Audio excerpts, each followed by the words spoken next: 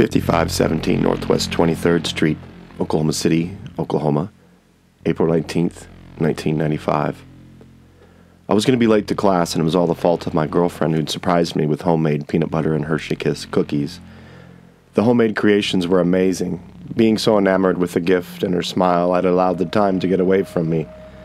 My first clue of my impending tardiness was the startling lack of sound, no students scurrying here and there.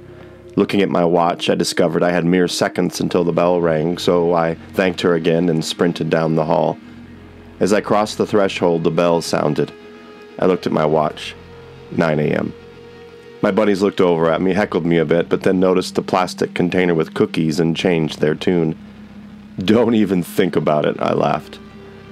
With my briefcase on my lap, filling in for a desk, I opened my spiral notebook and prepared to take notes. It was 9:02.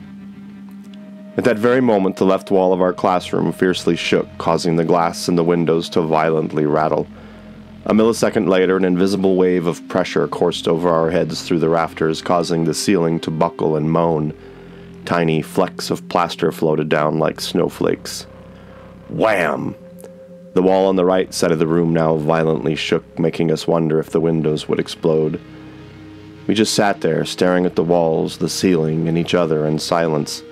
Several students sprang to their feet, ran to the windows, and opened the blinds to see if our classroom had been struck by a vehicle off Northwest 23rd Street. The baffled professor asked, "You guys see anything out there?" One of my friends exclaimed, "No, I don't see anything out of the ordinary." We all wondered what the heck had happened. There was no internet back then, no Wi-Fi for cell phones. In fact, we didn't have cell phones, so we just shrugged our shoulders and continued on with the class. Emerging out into the hallway, I noticed a large gathering of students outside the administration office. Some of the young ladies covered their mouths with their hands. Guys stood quietly, shaking their heads. What could it be? Stepping up to the window, I peered into the office and noticed that a television had been pulled up. There, on the TV screen, was a large building that looked as if a giant monster had stepped on it. Half of the building was gone, and we could clearly see about 7 stories of open internal office spaces. Loose papers by the thousands floated in the wind amidst large spiraling clouds of billowing black and gray smoke. Dozens of vehicles engulfed in flames surrounded this terrifying spectacle. Then I heard someone exclaim, "That's downtown." Several of us sprinted outside and looked toward the heart of Oklahoma City.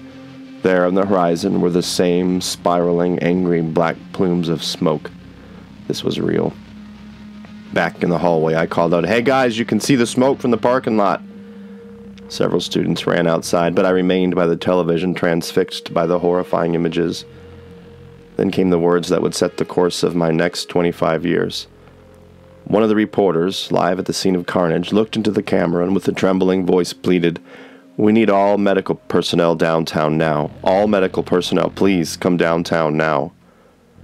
A couple of the students had seen combat in the Persian Gulf during Operation Desert Storm, so they loaded up with a friend who was an RN. Off they went downtown to face the unknown, and there I stood with nothing to give. My country, my city was in need, and I had nothing to contribute. Deep within me was a great revulsion to this fact. Right then and there, staring at the horrific images on the screen, taking in the Holocaust that Timothy McVeigh had created, I made a decision. Never again would I have nothing to offer my community in an emergency. I would never stand idly by while others suffered. I soon took a course at OSU's city campus, Emergency Medical Technician, EMT. That was for me. The images of medics running toward danger, death, destruction seared into my brain. That was me. I was going to help. Thus began my career in emergency medicine. On a quiet day that was shattered by violence, Timothy McVeigh had snuffed out 168 precious lives and wounded many more. His act of violence that was meant to demoralize a nation spurred me to action. For the next 25 years, I would be instrumental in saving thousands of lives. In addition, I would teach dozens and dozens of medics, nurses, interns, resident doctors, and others who would likewise go on to save lives.